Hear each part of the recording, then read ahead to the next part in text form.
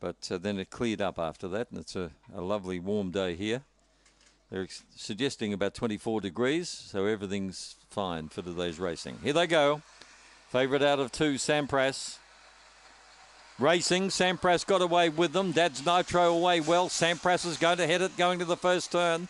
And Sampras will clear across. Goes to the front now by 2 lengths. Dad's Nitro, Miss Patchouli. Railing up now with Summer Storm. And they're followed after 2 by Born Bill. Alan Paul was on the move. Back on the inside, Little Lena, and last of all is Bungaloo Jetta. Sampras by 5 or 6. He's sailing in the lead. Well clear of Dad's Nitro, Summer Storm. Sampras, he's won it clearly by about 6 lengths. Getting up for second was Summer Storm. Third was Dad's Nitro. Fourth home, Miss Patchouli.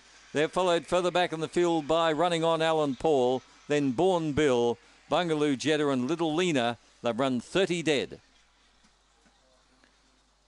Good galloping win by Sampras. He got to the front on the first corner. He cut across the Red Dog.